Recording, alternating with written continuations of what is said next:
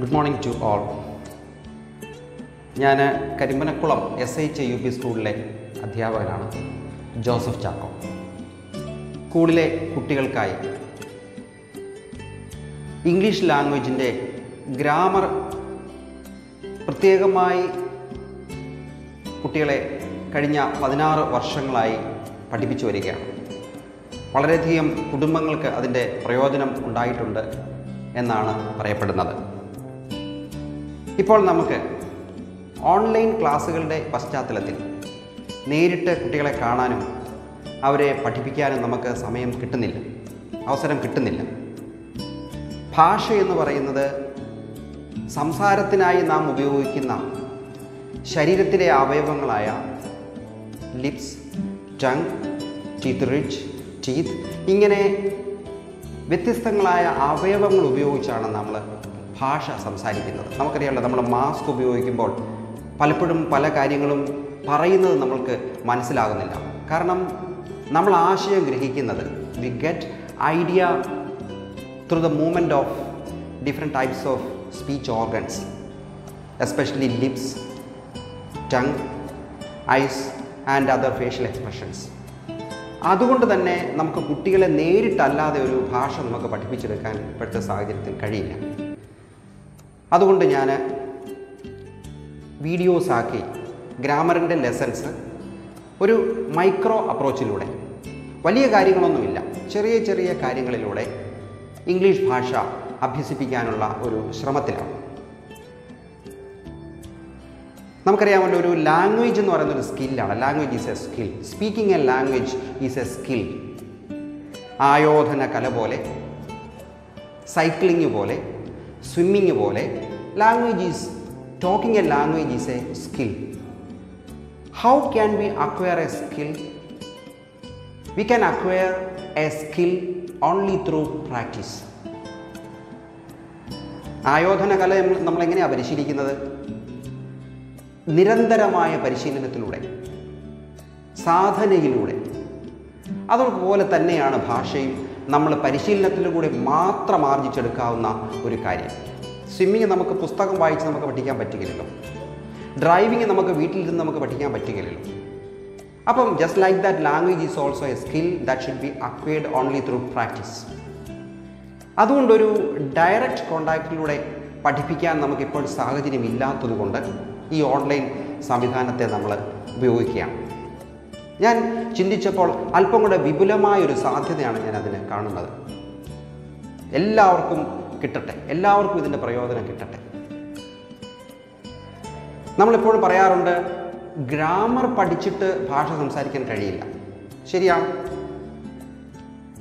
അത് ഇംഗ്ലീഷ് സംസാരിക്കുന്ന ഒരു സമൂഹത്തിൽ നമ്മൾ ജീവിച്ചാൽ ഗ്രാമർ പഠിക്കേണ്ട ആവശ്യമില്ല. മലയാളത്തിൻ്റെ ഗ്രാമർ നമ്മൾ വ്യാകരണ ഭാഗങ്ങളെല്ലാം നമ്മൾ എല്ലാം ഒന്നും പഠിച്ചിട്ടല്ലല്ലോ നമ്മൾ ഭംഗിയായിട്ട് ഭാഷ സംസാരിക്കുന്നത്, മലയാളം സംസാരിക്കുന്നത്. പക്ഷേ ഇംഗ്ലീഷ് ലാംഗ്വേജ് നമുക്ക് സംസാരിക്കാൻ നമ്മുടെ ഡേ ടു ഡേ ലൈഫിൽ V are not getting any situations to talk language. നമുക്ക് സംസാരിക്കാൻ അവസരമില്ല.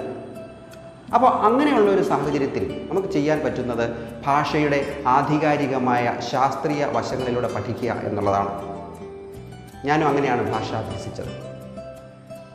ഇവിടെ നമ്മൾ പ്രധാനമായും 4ാം ക്ലാസ് മുതലുള്ള കുട്ടികൾക്കാണ് നമ്മൾ ഈ ക്ലാസ് ലക്ഷ്യം വയ്ക്കുന്നത്.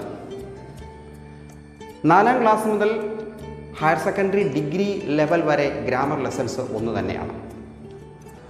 ആ വളരെ ഗ്രാസ് റൂട്ട് ലെവലിൽ നിന്നും ഭാഷയുടെ എല്ലാ വശങ്ങളും പഠിച്ച് മനസ്സിലാക്കി ഉയർന്ന തലത്തിലേക്ക് പോകുന്ന ഒരു രീതിയാണ് നമ്മളിവിടെ അവലംബിക്കുന്നത്.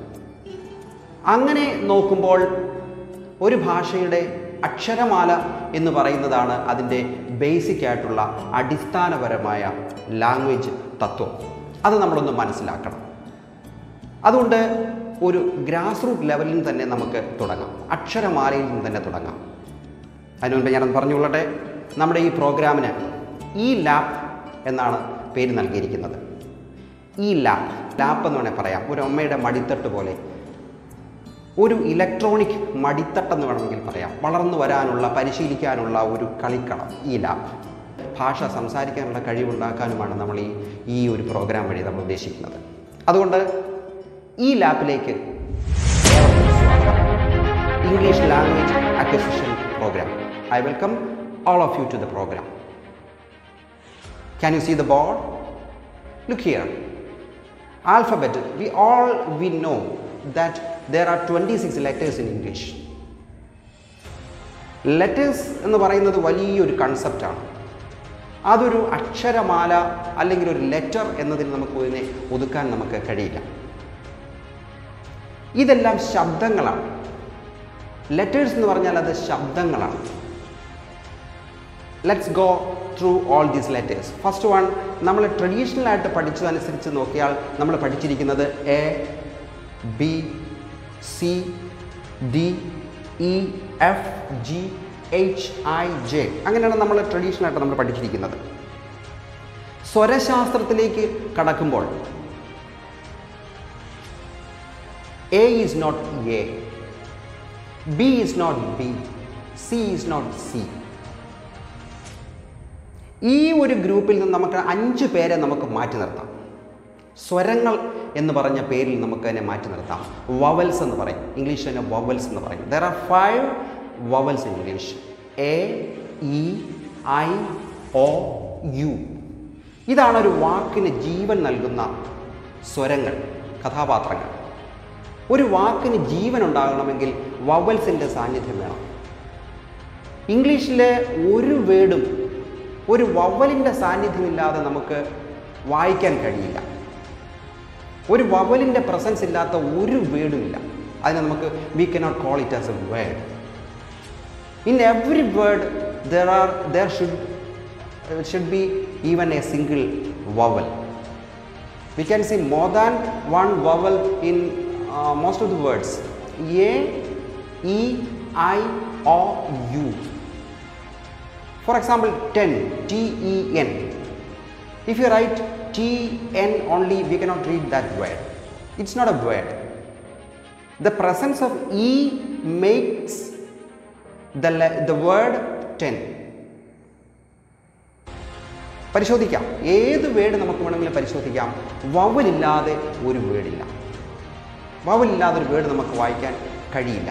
അപ്പോൾ എന്താണ് വവൽസ്? സ്വരങ്ങളാണ്. നമ്മൾ മലയാളത്തിൽ നമ്മൾ പഠിച്ചിട്ടുണ്ട്. ആ, ആ, ഇ, ഈ, ഉ, ഊ പഠിച്ചിട്ടുണ്ട്.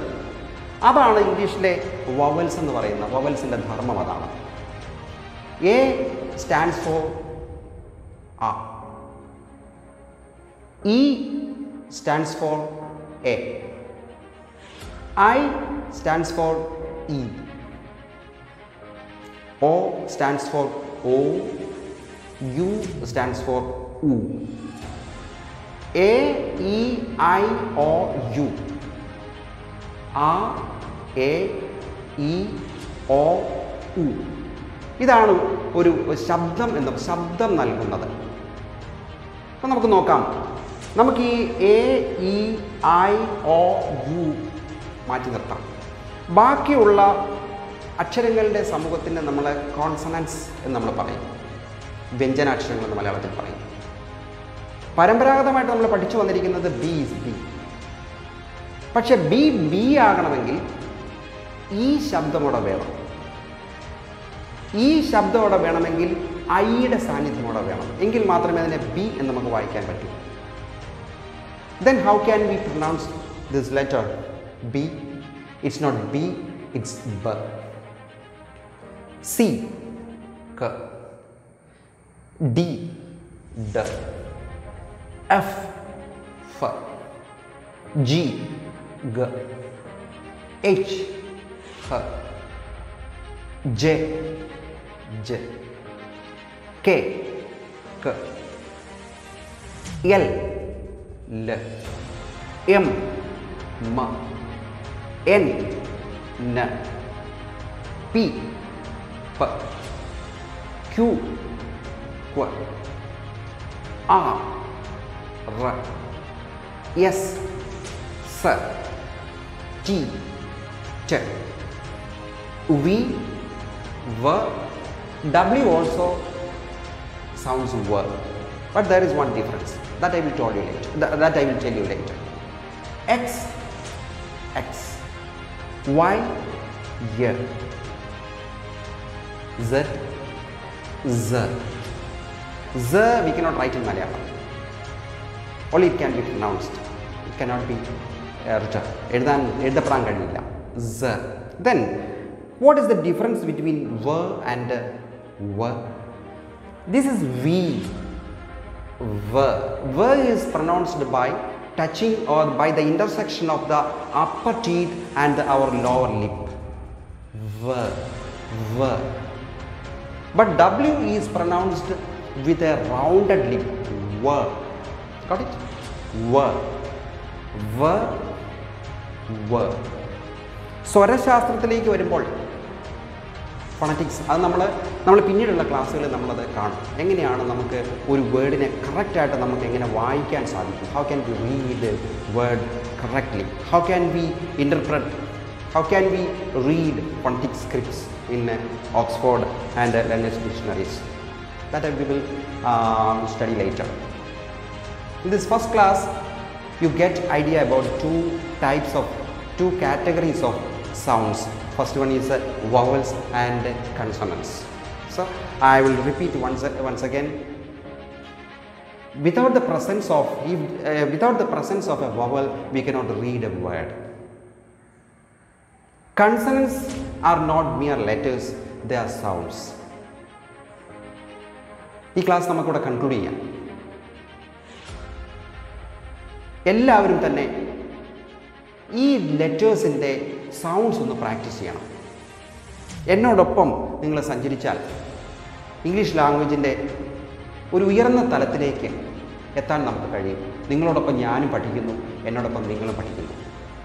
നമ്മുടെ കുട്ടികൾക്കെല്ലാം അത് പ്രയോജനപ്പെടട്ടെ. ഈ ലാപ്പിൻ്റെ ഫസ്റ്റ് എപ്പിസോഡ് നിങ്ങൾക്ക് ഇഷ്ടമായെങ്കിൽ നിങ്ങൾ ഒരു പ്രോത്സാഹനം എന്ന നിലയ്ക്ക് കമൻറ്റ് ചെയ്യണം. ഞാനിടുന്ന വീഡിയോസ് നിങ്ങൾക്ക് ലഭിക്കണമെങ്കിൽ, നോട്ടിഫിക്കേഷൻസ് ലഭിക്കണമെങ്കിൽ നിങ്ങളത് ഒന്ന് സബ്സ്ക്രൈബ് ചെയ്യുകയും ബെൽ ഐക്കൺ ടച്ച് ചെയ്യുകയും വേണം. ഇതൊരു കൊമേഴ്സ്യൽ പർപ്പസിനുള്ളതല്ല. ഒരു അധ്യാപകൻ എന്ന നിലയ്ക്ക് ഈ ഒരു സാഹചര്യത്തിൽ നമ്മൾ വീട്ടിനുള്ളിൽ ഇരിക്കേണ്ടി വരുന്ന സാഹചര്യത്തിൽ നമ്മൾ തുടർന്നുകൊണ്ട് വരുന്ന ഒരു പ്രവൃത്തി നമുക്ക് തുടരാൻ കഴിയാതെ വന്ന സാഹചര്യത്തിൽ നമ്മൾ ചെയ്യുന്ന ഒരു ജോലിയാണിത്. ആർക്കും ഇത് വശമാക്കാൻ കഴിയും. 4ാം ക്ലാസ് മുതലുള്ള കുട്ടികൾക്ക് ആണ് നമ്മളത് ഉദ്ദേശിക്കുന്നതെങ്കിലും every one can follow me. വീട്ടമ്മമാർക്കും പിതാക്കന്മാർക്കും കുട്ടികൾക്കും അവരുടെ സഹോദരങ്ങൾക്കും ഒക്കെ ഇത് പ്രാക്ടീസ് ചെയ്യാവുന്നതാണ്. തുടർന്ന് നിങ്ങളുടെ സഹകരണം ഞാൻ പ്രതീക്ഷിക്കുന്നു. ഈ ലാപ്പിൻ്റെ അടുത്ത എപ്പിസോഡിൽ കാണുന്നത് വരെ ബൈ.